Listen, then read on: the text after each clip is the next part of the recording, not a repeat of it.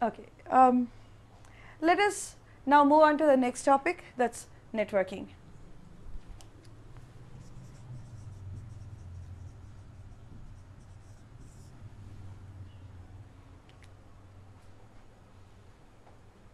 To work with socket programming or network programming rather, we need to use java.net package. In this net package, we have several classes. Like, first of all, let us understand, when we want to talk to some program on another machine, you need to specify the address of that machine. So we have a inet address class using which we can specify the address of the machine. If you want to communicate across an internet rather than within your intranet, then we need to specify a URL. So when you specify a URL, a connection is opened between your machine and the specified URL. So in that case, the connection is being maintained by the URL connection class.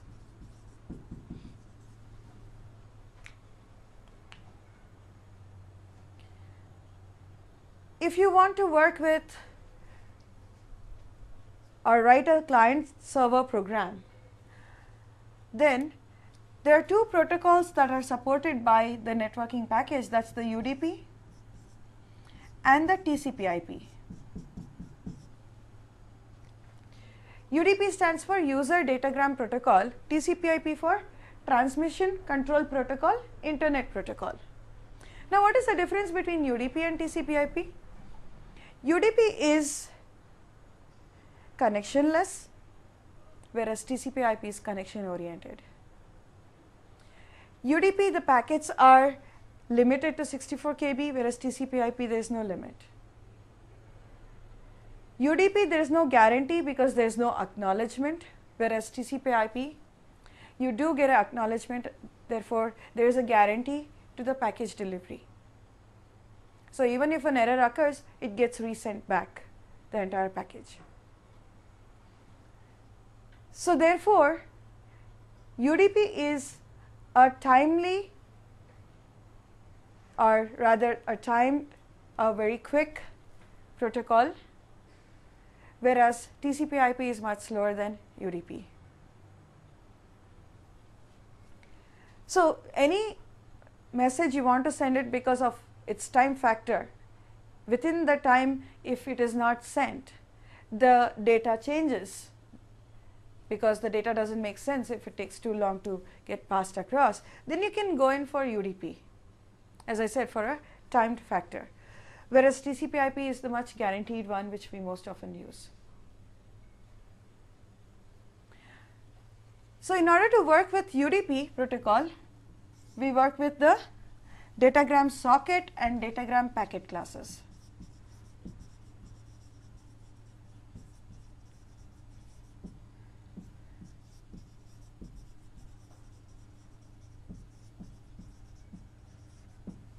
And TCP IP, we use the server, socket and the socket classes.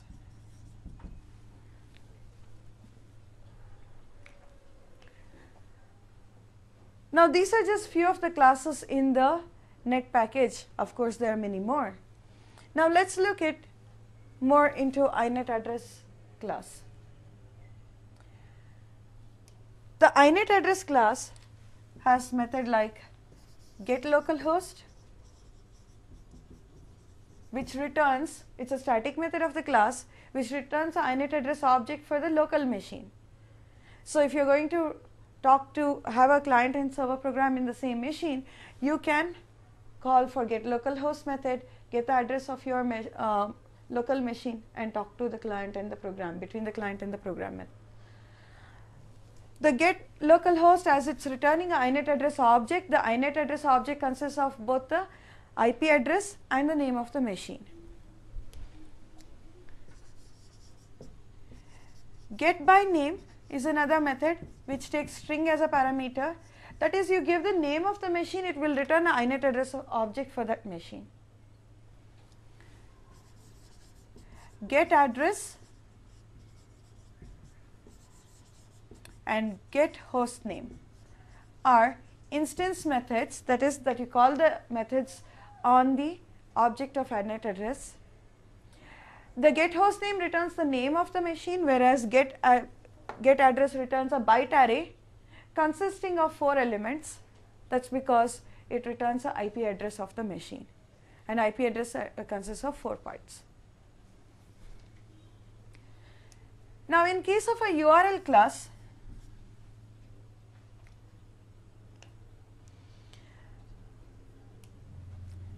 URL class has a method called open connection. So, you can create a URL object and call for open connection, it will return a URL connection object. You can read from the specified URL what the content of that URL is going to return to you by calling for open stream, which returns a input stream object, or you can use get content.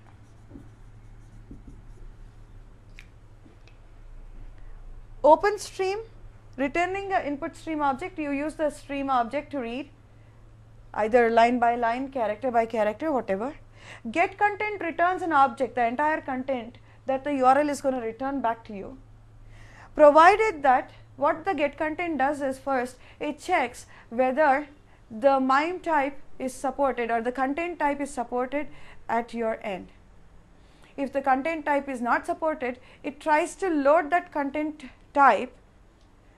If it is not possible to load the content type, it will just return it as a generic content to you. So, that is a difference between using OpenStream and get content. Again, with OpenStream you can read character by character, line by line, whereas get content returns the entire thing as an object to you.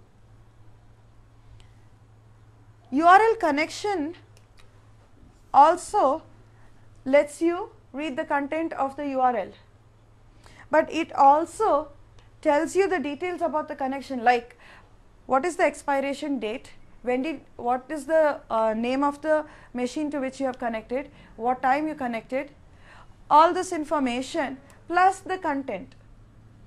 So, in order to read the content from URL connection, the two methods are again get content and get input stream. Apart from this, you also have get output stream. So, you can actually write to this URL through this get output stream as well. Now, again the same difference that we came across between OpenStream and get content is the difference between get input stream and get content as well. Now, what is the difference between using OpenStream and get content of URL class versus the get input stream and get content of the URL connection class? There is no difference, because the OpenStream method calls in return URL connections get input stream, and get content of URL will call the get content of URL connection.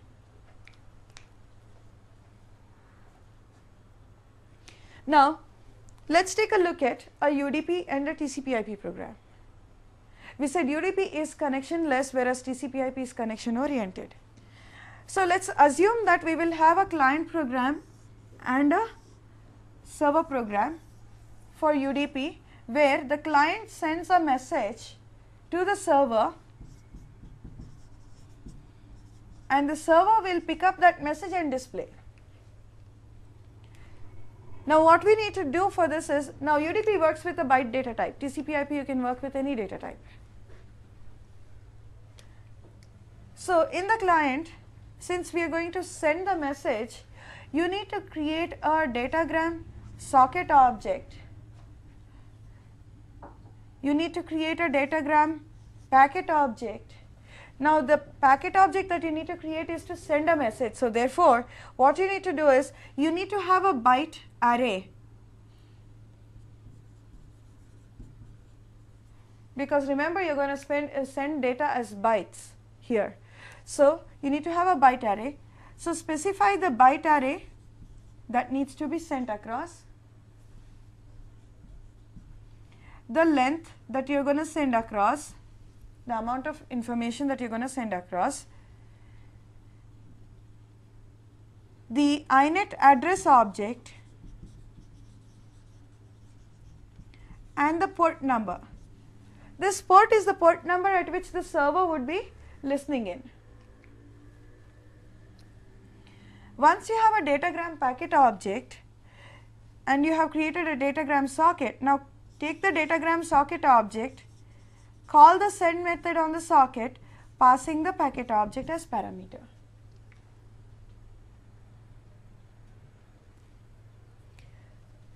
The server needs to receive the information.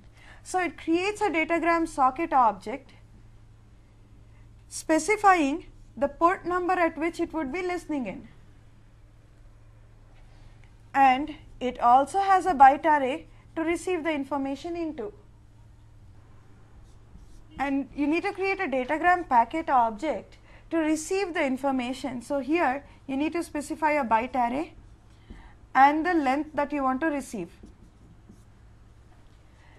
Now, using the datagram socket object, call the receive method on the packet object. Now, once you call a receive, this is a blocking call. Till it receives some information, it keeps hanging at this call. And once it receives the information, then it comes out of this call. Now you can extract the information. To extract the information, you call for dp.getData. GetData is to extract the information that you have received from the packet. Now this is going to return you a byte array.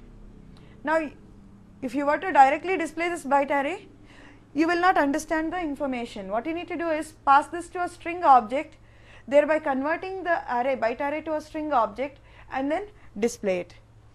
So this is your UDP program. Now let's look at the same thing with TCP IP. So let us look at the same example with TCP IP. In TCP IP, a client again wants to send a message to the server, and the server would display that message. So in this case, the client needs to create a socket object specifying the machine name followed by the port number at which the server would be listening. This machine name is nothing but the machine to which it needs to send the message. Using this socket object, then it does a get output stream, because remember it needs to write the content to the server. So it needs to write to the output stream.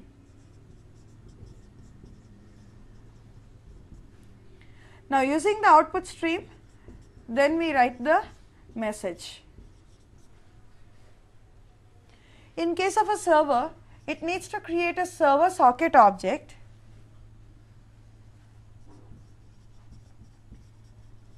specifying the port number on which this server is going to listen on.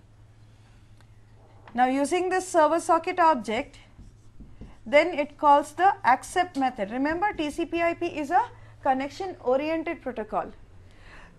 So therefore, this accept method is a blocking call waiting for a client to connect. When does a client connect? When he creates a socket object specifying the machine and the port number, that's when this accept comes out of its call. This is where the handshake happens. Being a connection oriented, there should be a handshake before sending a message. So that is done with the accept method. This is where the connection gets established between a client and a server. When a client creates a socket object specifying the machine name, port number, accept comes out of its call. When it comes out of its call, it returns a socket object for that particular client. Now let's say you are connecting to an internet. You specify a URL to Yahoo, let's assume. So when you specify the URL, for you as a client at the Yahoo server, a socket is created. At the server side, you need not be aware of that. You are connecting to Yahoo server through some free port on your machine. Some free port will be associated with your connection for the server side, but you will always contact to one particular listener port. For example, HTTP listens only on port 80. So you are actually connecting to port 80 when you specify the URL. There you will talk to port 80, any message that you want to send is sent to port 80. But finally there would be a socket returned for you using which the server communicates back with you, which you need not be aware of. So that's exactly what's happening out here. Once the accept returns, that is, it returns from its call, it returns a socket for you as a client. Now using this socket object, you call for get input stream because you want to read what the client has sent. Now using this input stream, then you call the read to read the contents of the stream or the socket. Now what is a socket? Socket is nothing but a endpoint of communication port. So there are totally 65,535 ports. One set for TCP IP, one set for UDP, out of which up till 1024 it is reserved for various purposes, like 21 for FTP, 23 for Telnet, 80 for HTTP, so on and so forth. Each port has been reserved for a specific purpose. So when you are writing your program, you need to write a port number which is beyond 1024, which are all free ports. Now let us take a look at an example in networking, that is using UDP and TCP IP, how we would run the same program that we have spoken about.